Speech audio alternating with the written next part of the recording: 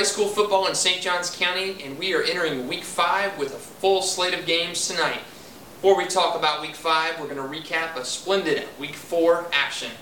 St. Augustine beat Flagler Palm Coast 34-14 in control after the first quarter of that game. The Yellow Jackets wrapped up another perfect September. They have not lost a September game since 1999.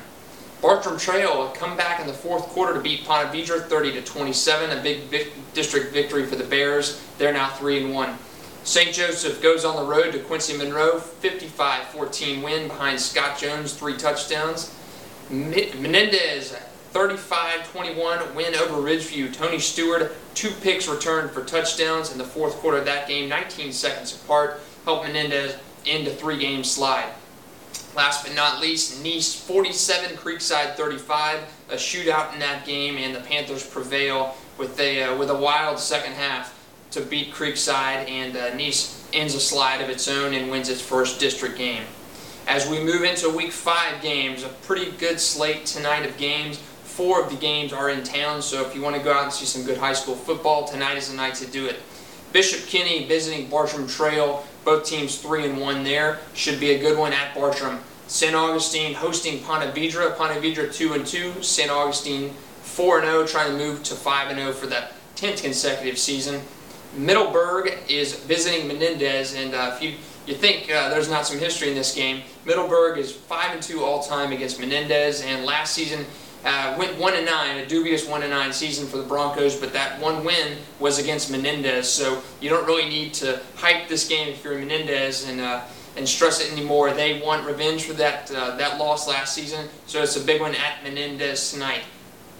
Nice and Trinity Christian. Trinity is a Jacksonville team and 4-0, credible running-based team. They put up almost 70 last week against Eaglesview. Nice has struggled a little bit on defense, so it'll be interesting to see how the Panthers' defense responds to maybe their biggest offensive challenge of the season.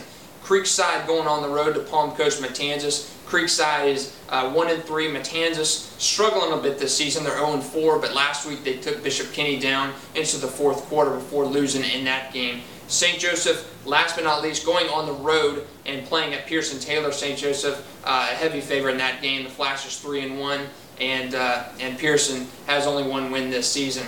And we can't talk about last week without talking about our player of the week. Denzel Hayden, a Nice sophomore running back / defensive player. He did a little bit of everything last week in that 47-35 win over Creekside. 4 touchdowns from Denzel, 3 of those rushing touchdowns, 1 of those a fumble return for a touchdown, not from 9 yards out, and picked off 2 passes. So he joins a pretty solid list of players of the week that we've had so far. Dwayne Brady from St. Augustine the first 2 weeks. Andrew Barker, a kicker from Nice, and now Denzel Hayden is a Week 4 player of the week after 4 touchdowns and 2 defensive interceptions. Next week, we will talk about the mid-season All-Stars, maybe throw a few players to watch in the front-runner race for the Player of the Year standings, and just some standout performers, and kind of reevaluate the front part of the season, the second half predictions, and maybe the teams that have the best track for playoff spots. A lot of teams in the county chasing those positions for the district winner, district runner-up spots, and 3A.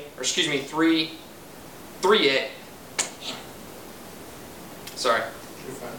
Next week, we'll talk to you about our mid-season grades, hand out the best of the season, the worst of the season, and throw out some few names as we start thinking about Player of the Year and the top player in the county this season.